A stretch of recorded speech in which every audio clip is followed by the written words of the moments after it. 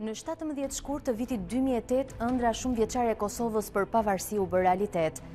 Betejë është përqendruar tani në një tjetër front, integrimin euro-atlantik. Krijimi i një shteti solid dhe demokratik rezultoi mundimshëm për Kosovën e shënjuar nga ndasitë etnike, përçarjet politike dhe korrupsioni.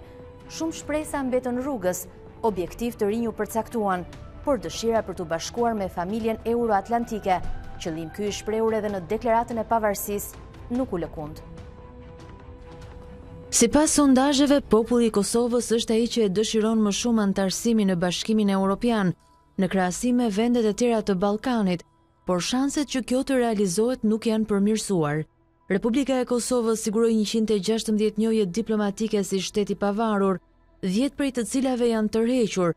Vendi është bashkuar e 200 organizatave ndërkombëtare si FIFA dhe FMN dhe ka marrë pjesë në konkurse ndërkombëtare, por shumë shtete, ndër të cilat edhe 5 antar të Bashkimit Evropian, e gjithashtu Rusia dhe Kina që kanë të drejtë vetoje në OKB, refuzojnë të njohin dhe kjo mbetet një barierë e rëndësishme.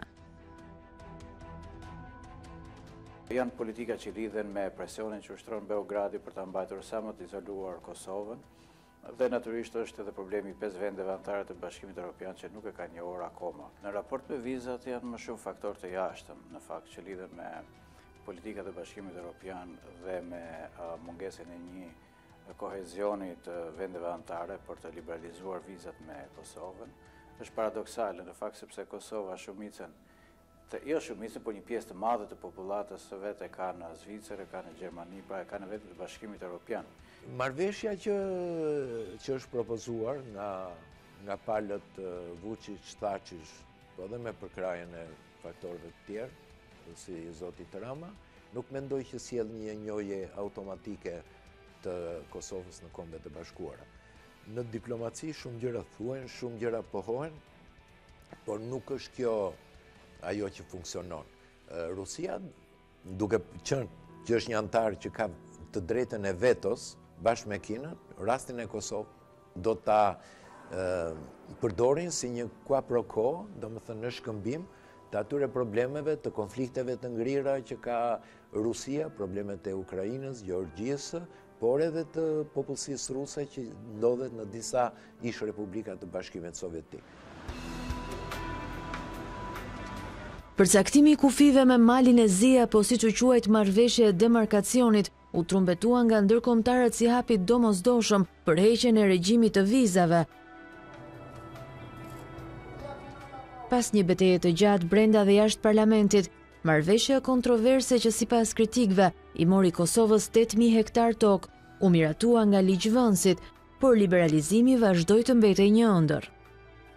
Demarkacioni ishte diçka që Kosova duhet ta bënte për arsye sepse nuk ka demokraci dhe republikë e cila nuk i ka të definuara mirë kufit, domethënë ky ishte një detyrim që ishte në interes të Kosovës, jo të Bashkimit Evropian.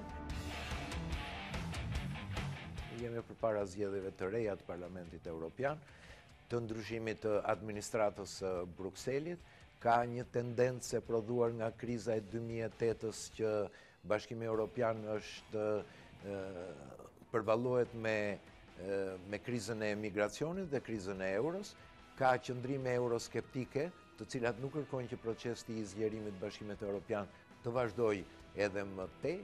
Përçarjet dhe pasigurit që kanë përfshirë Bashkimin Evropian për shkak të fuqizimit të populistëve, e gjithashtu lobimi kundër Kosovës nga shtetet pro-serbe, apo atyre që e shfrytëzojnë kauzën për interesat personale, sigurisht që kanë ndikuar në zvarritjen e procesit të integrimit, por pengesat kryesore për Kosovën mbeten brenda kufive të saj.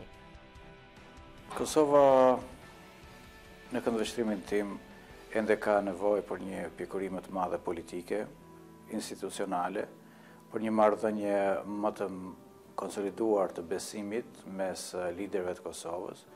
Kosova nuk është një lloj si shtetet e tjera që kanë mbi 100 vjet shtet, është një shtet akoma në emergjencë për të stabilizuar faktorët e brendshme dhe zhvillimin e vendit. Prandaj duhet që leadershipi politik në Kosovë të kishte pak një qasje më të mirë për sfidat që ka vendi.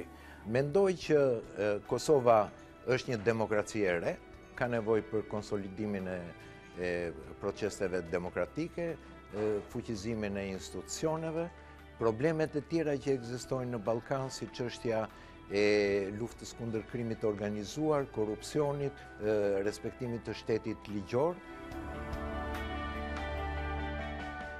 Historia e Kosovës me partnerët strategjik është një histori dashurie, por me kushte. Mbështetëse dhe promovuese të arritjes së një marrëveshje gjithëpërfshirëse me Serbinë, Shtetet e Bashkuara dhe Bashkimi Evropian e kanë vënë dialogun mes dy vendeve në krye të listës së gjatë të detyrave të shtëpisë për Kosovën. Në këtë kuadër, taksa që qeveria ka vendosur ndaj produkteve serbe po konsiderohet një hap i madh prapa. Liderët e Kosovës e cilësojnë si një masë reciprociteti ndaj Serbisë fqinje, por nga ndërkombëtarët ajo dënohet si pengesa kryesore e dialogut dhe rrjedhimisht proceseve integruese. Trysnia e Shteteve të Bashkuara dhe Bashkimit Evropian sa vjen e rritet, por sa do të ndikojë taksa në aspiratat euroatlantike të Kosovës.